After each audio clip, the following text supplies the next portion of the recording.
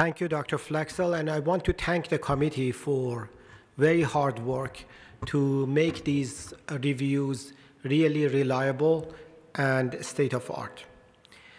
On behalf of the retinal panel of preferred practice pattern, I'll talk about posterior vitreous detachment. And I do not have any financial interest in the topic of this talk. As you all know, vitreous is transparent and clear. And for that reason, the anatomy of vitreous is not very well known. Just behind the lens capsule, we have Berger space, which normally cataract surgeons don't encounter it unless they break the posterior capsule. And between the posterior capsule and the disc, there is colloquial canal, and around the disc, we have area of Marteggiani in the vitreous cavity. Although vitreous looks clear, but there are structures there, and there are cysternal systems. So it's not just one jelly there like jello. The most significant and most adherent part of the vitreous is attached to the vitreous base. There are lots of fibers in the vitreous base, and vitreous base straddles the ora serrata, about 1 to 2 millimeter anterior to the ora serrata and 1 to 2 millimeter posterior to the ora serrata in that area that arrow shows. When we look at the posterior vitreous, again, there are structures there. To the left, there is a hole. That's where the attachment to the disc is, and that central roundish ovalish thing that you see, that is the attachment to the macular area. Posteriorly, the most significant attachment is to the disc and then to the fovea and vessels. When we look at the posterior vitreous cortex, there are structures. There are fibers in this beautifully imaged OCT that you can see. Posterior vitreous is not just the jello. And on electron microscopy, a lot of fibers can be seen at vitreoretinal interface. During the embryonic period, there are vessels that come from the optic nerve anteriorly toward the disc. And as they move anteriorly toward the disc, they feed the lens during embryonic period. As the baby develops, and after birth, we don't see those blood vessels. If they persist, those blood vessels, we call it persistent fetal vasculature, or previously named PHBV, PHBV, persistent hyperplastic primary vitreous. This is the area that primary vitreous was. Around it is secondary vitreous, and then tertiary vitreous is the periphery of it. In a very young age, on the top image, the vitreous is formed and more consistent in a very young person. As we become adult in the middle images, we see some fibers. And as we get older, then some lacuna forms in the vitreous, and vitreous fibers are becoming more prominent. And these lacunas are where sometimes fluids accumulate, and we see floaters. So floaters are what we see in the vitreous body as it liquefies, and there are pockets of fluid called lacunae. Walls of lacunae interfere with the photon transmission, and then we see floaters as the eye moves. Example of those lacunae are seen with those blue arrows in the vitreous of an older person. Posterior vitreous detachment is separation of the posterior vitreous cortex from the internal limiting membrane of the retina, and usually that's a clear separation. But if part of that posterior vitreous cortex stays on the retina, it may have some proliferation and generate epiretinal membrane. Weiss ring is notable in some patients, as can be seen here next to the disc. And Weiss ring is remnant of vitreopapillary attachment and peripapillary glial tissue. We do not know the true incidence and prevalence of PVD. Why? Because it's difficult to study. There is not one reliable test that we can say this person definitely has PVD or does not have PVD, or is there a partial PVD. There are ways to detect it, but they are not like this, not very clear cut. In post-mortem study, about 2/3 of people have PVD in the 8th decade of life, and PVD typically appears between the ages of 45 and 65. Risk factor is increasing age. As we get older, we get more PVD and floaters. So floaters is a disease of maturity and wisdom. Earlier PVD can happen in myopic people and with some disorders, for example, Marfan's and Stickler syndrome. Symptoms you all know. There are flashes of light, which may be more noticeable in the dark, and floaters that bothers a lot of people in middle age and later in life. In clinical exam, the most important thing is to rule out other pathology, because we examine to make sure that there is no retinal tear or retinal break that needs treatment. A slit lamp biomicroscopy is helpful. If we see blood in a slit lamp biomicroscopy or pigmented cells, that's an indicator that the risk of retinal tear is higher, and we need to be more careful in examining peripheral retina. And the gold standard of examination is indirect ophthalmoscopy and scar depression. The try is to see ora serrata 360 degree and making sure that there is no tear. Sometimes that indirect ophthalmoscopy and 360 degree scar depression is difficult, and we can use contact lenses, for example, the 3-mirror contact lens, to see ora serrata better.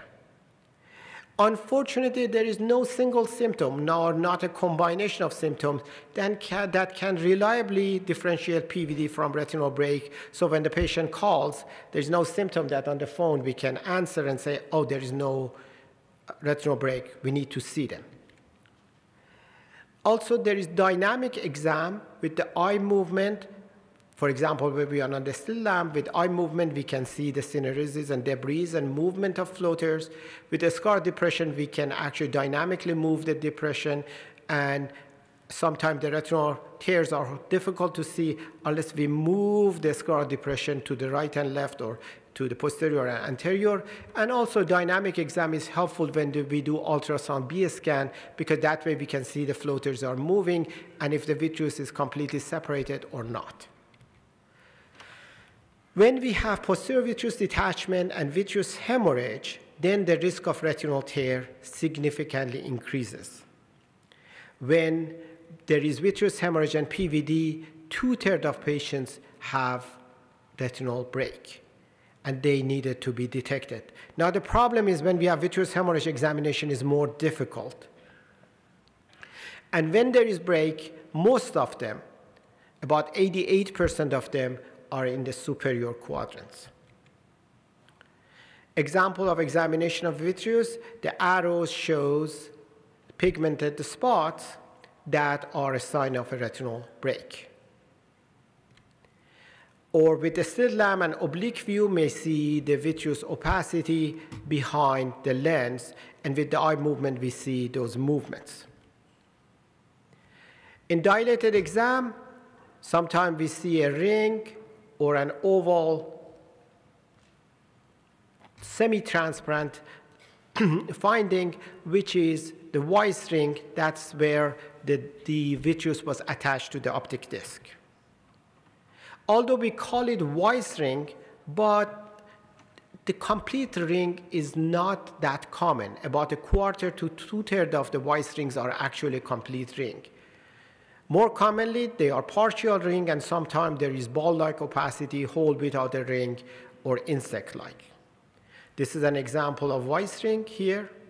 As you can see, as we focus on the Weiss ring, the retina is not in focus because they are in different plane. So when we are examining with the slit lamp, we focus on the disc, then we pull the lever toward ourselves so that we focus in the vitreous, and then we find the floater. Another example of Weiss ring here next to the optic nerve. This is a partial ring, which looks like a curve, and that's the more common finding. It could be insect-like or like a fly. It could be linear, or it could be like a dot and oval finding in the vitreous cavity. And one thing is when the eye moves, we see the movement of those, so it's a floater. OCT is capable of imaging floaters and PVDs, especially if they are close to the retina. If they are way anterior, that's much more difficult to image with OCT. This is an example of partial PVD that was imaged with OCT. Here is the posterior vitreous, which is separated in the parafoveal space, but is attached in the center. That's a PVD here, and attachment in center, so there is vitreofoveal adhesion, but separation from the rest of the macula. Ultrasound is helpful. We see the opacities, and as the eye moves right and left or up and down, we can see that those floaters are moving around. Another example of ultrasound, you see a ring. That's a Weiss ring. In a magnified view, you see the ring. And this one here, that's just to make the ring more significant and more beautiful. There is a diamond on the ring. Also, when we do ultrasound, we may see the posterior hyaloid face, as you can see here, and there is an oval Weiss ring inside that. Let's look at stages of PVD. Stage 0, which is no PVD, when we have fully attached vitreous, like in a young person, the arrow shows that the vitreous is attached to the retina. And here is the fovea. Stage 1 is separation of perifoveal vitreous, but in the center of the fovea we have attachment. Here is the fovea, there is attachment, and vitreous is separated in the two sides on a B scan. In a montage, you see again separation around the fovea, attachment on the fovea and on the disc. And on OCT, attachment on the fovea and separation in the other areas. So this is a stage 1.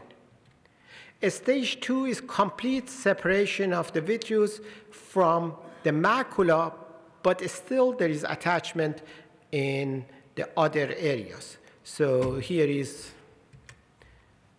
the fovea and separation of the vitreous, as you can see on this montage. Stage 3 is widespread vitreous separation except at the optic disc margin. Here is the optic nerve, attachment here, and that posterior vitreous separation.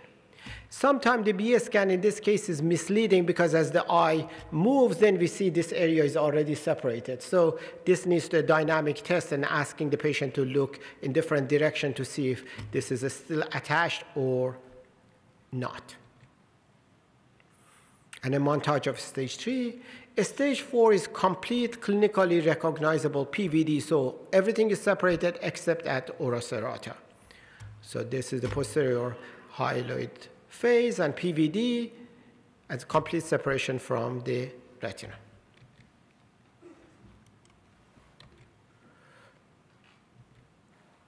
This is a little bit modified version of that staging, and if we look at the images together, this is stage 1 with attachment in the fovea and separation in the other areas, and stage 3, which is separation in most of the areas but still to the disc, and stage 4, which total separation has happened.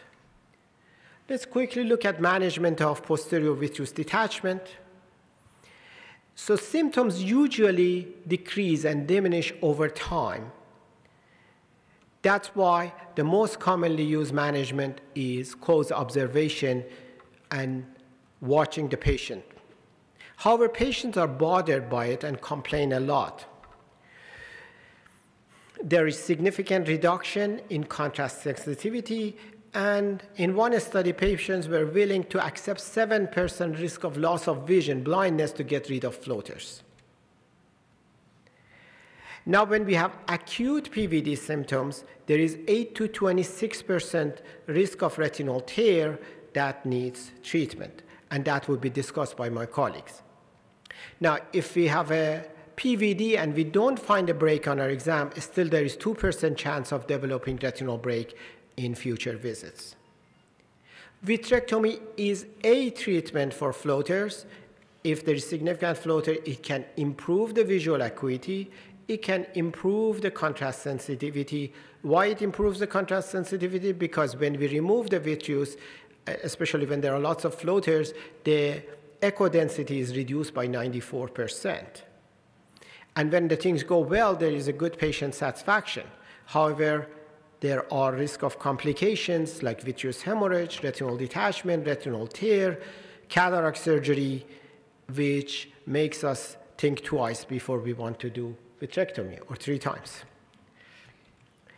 YAG laser has been proposed, and in some case reports and case studies, it has been shown that it can improve the symptoms. It's not as definite as vitrectomy in improving the symptom, but it can improve. There are a number of studies on vitrectomy and YAG laser. However, the jury is out. There is not enough of high-level evidence to support these treatments at this time.